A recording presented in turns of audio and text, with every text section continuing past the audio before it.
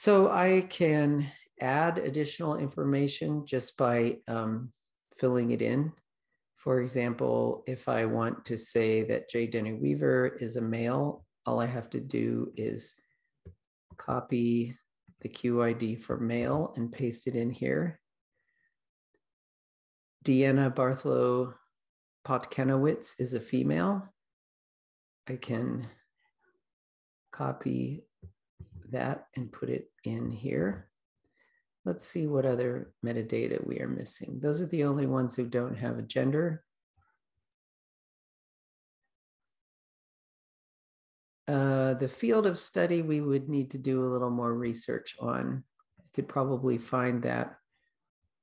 Paul Neufeld Weaver, who is the example that I was looking at before, does not have a field of study. He is an education professor, however, and we can see that from his faculty page. He is a professor of education, Spanish, and cultural studies. So it looks like he has two possible fields, but let's just use education as his field. Sum of all knowledge, skills, and ability. I suppose that's okay to use. So let's copy that and then go to our spreadsheet and paste that in as the field of study for Paul Neufeld Weaver. All right, so there's a lot of other things we could fill in the table here, but we should also put a reference for field of study. We got this information from the faculty page, so I will copy that, paste it.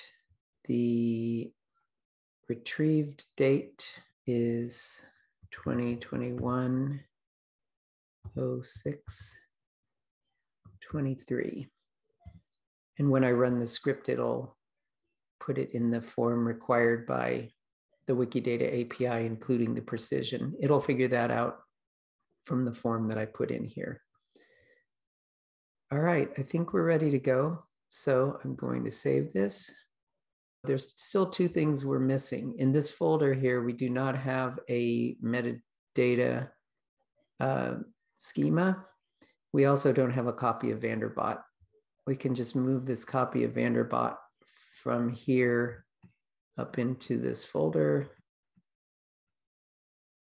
But we will need to generate a CSV-metadata JSON file to go with this new CSV structure that we just looked at.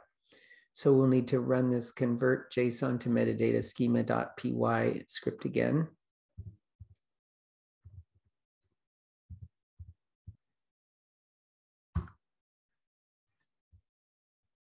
Now, if we look at this, we will see why I have this hfaculty.csv thing that seemed weird before, because I already have a file that has data in it and I really didn't want it to be overwritten.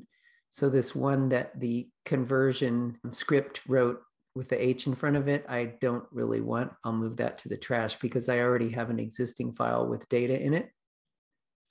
And here is my CSV metadata JSON file, which is now appropriate for the fields that we have here. So I think we're ready to go ahead and use VanderBot to upload these data.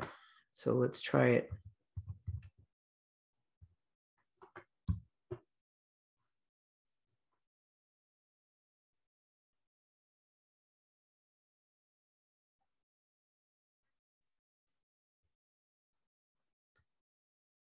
All right, so it looks like it worked.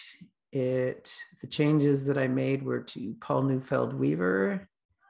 I also added sex and gender to Deanna Bartholow Potkenowitz and J. Denny Weaver. If we go, and the other rows were not changed, and I didn't add any new references.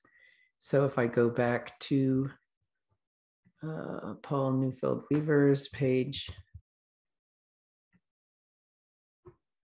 and check,